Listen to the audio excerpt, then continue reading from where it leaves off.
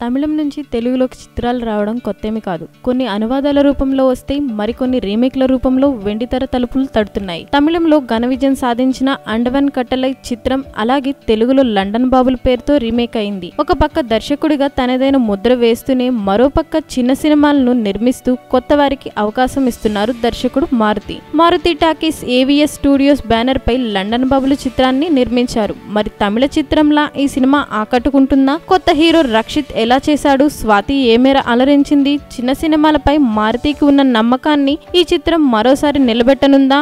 అసలు కథ ఏంటో ఇప్పుడు తెలుసుకుందాం.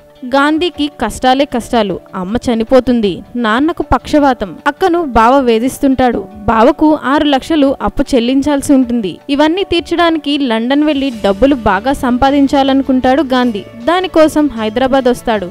వీసా పాస్పోర్ట్ల కోసం బ్రోకర్ను కలుస్తాడు. పెళ్లైన వాళ్లకు వీసాలు త్వరగా వస్తాయనే కారణంతో పాస్పోర్ట్ అప్లికేషన్లో తనకు పెళ్లైందని భార్య పేరు సూర్యకాంతమని రాస్తాడు. అలా రాయడం వల్ల అతనికి వచ్చిన ఇబ్బందులేంటి? పాస్పోర్ట్లో సూర్యకాంతం అన్న పేరు తీయించడానికి కథానాయకుడు ఏం చేయాల్సి వచ్చింది? అసలు సూర్యకాంతం ఉందా? ఉంటే ఎవరు అన్నదే కథ. కథానాయకుడికి ఇదే తొలి సినిమా. చూడ్డానికి తమిళ హీరోలా ఉన్నాడు. అక్కడక్కడ ఎక్స్ప్రెషన్స్ కాస్త ఇబ్బంది పెట్టినా మొత్తానికి ఓకే అనిపిస్తాడు. స్వాతి అలవాటు ప్రకారం అల్లుకుపోతుంది. డ్యూయెట్లు లేవు గాని కథానాయక పాత్రకు ప్రాధాన్యం ఉంది.